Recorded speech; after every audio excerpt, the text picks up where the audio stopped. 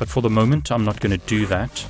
What I'm simply going to do is connect to my Cisco router, and I'm going to see if I can back up a configuration to the TFTP server.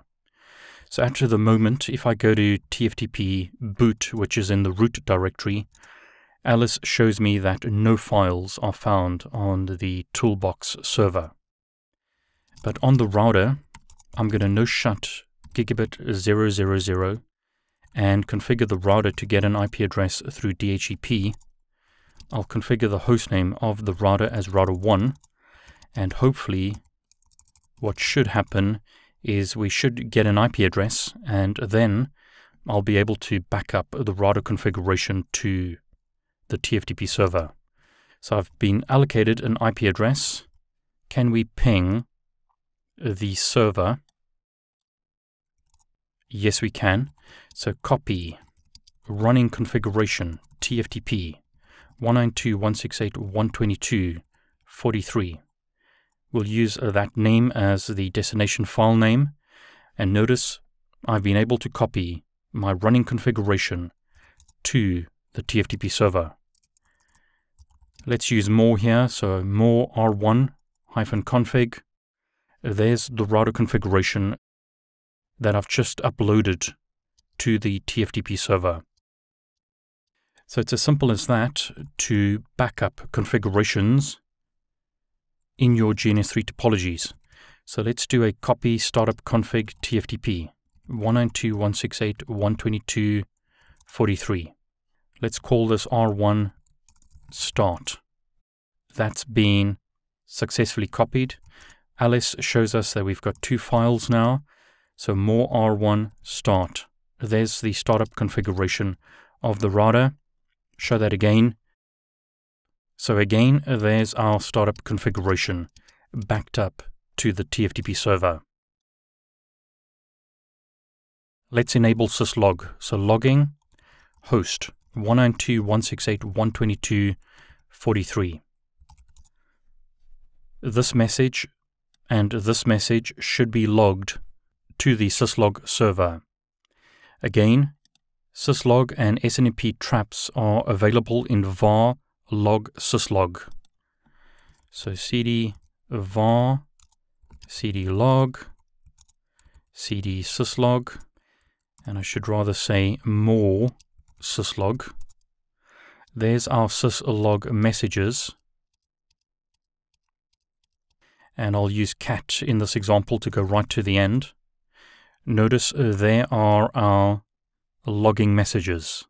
So again, if I create a loopback interface on this router and look at the syslog messages, notice that interface came up. I'll shut the interface down on the router.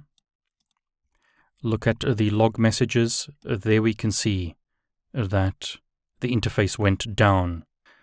Timestamps have been enabled, and the time is set correctly on the syslog messages. So it was as simple as that to get routers to log messages to a syslog server. Let's try FTP. So cd root. I'll go to the root directory. Alice dir shows us that no files are found in that directory. So copy running config FTP. Now this is going to fail, but I want you to see the process. Again, server's IP address is this. I've copied it to the correct server, but we're getting incorrect login and password.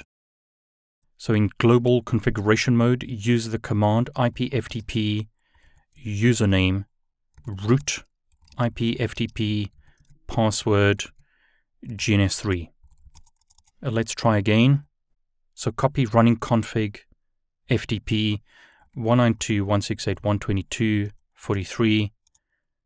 We'll use the default file name. Notice we told that the configuration has been copied to the FTP server. Alice shows us the configuration in the root directory.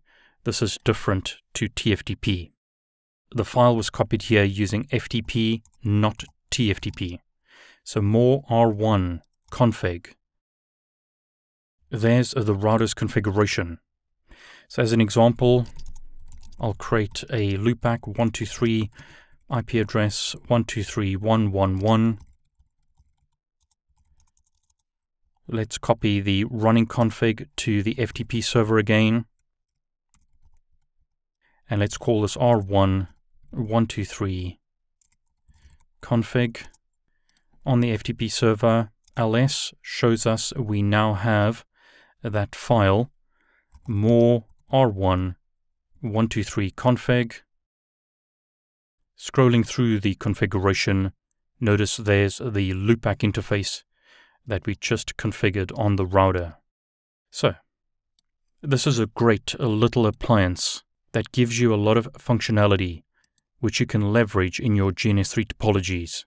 It has once again a web server.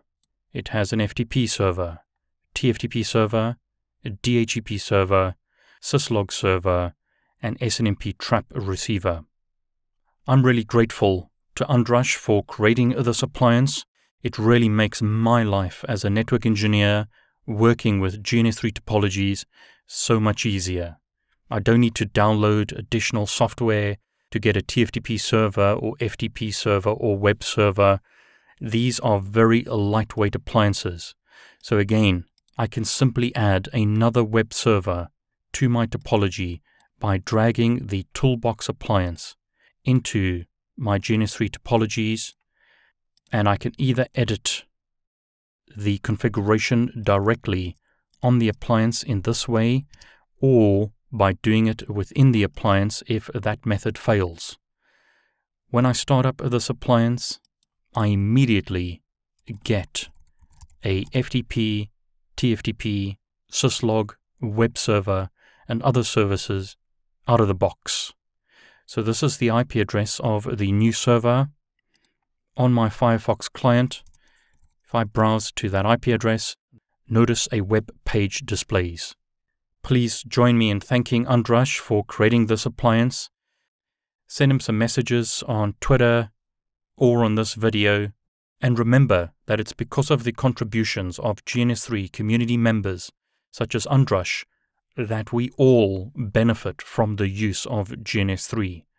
So why don't you also get involved and help other community members by answering questions in the GNS3 community and helping others make use of the GNS3 software?